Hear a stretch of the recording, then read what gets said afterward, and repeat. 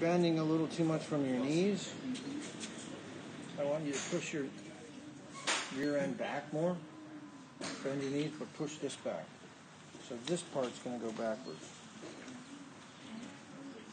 You don't have enough space in there. You don't have enough space right in here. So you need more space. By pushing it back and having less knee flex, you're going to have more space.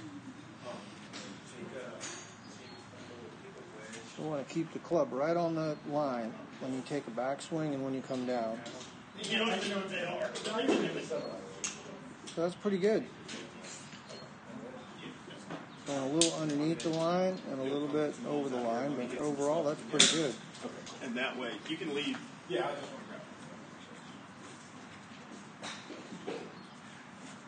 grab. Alright, so make sure you get your grip right.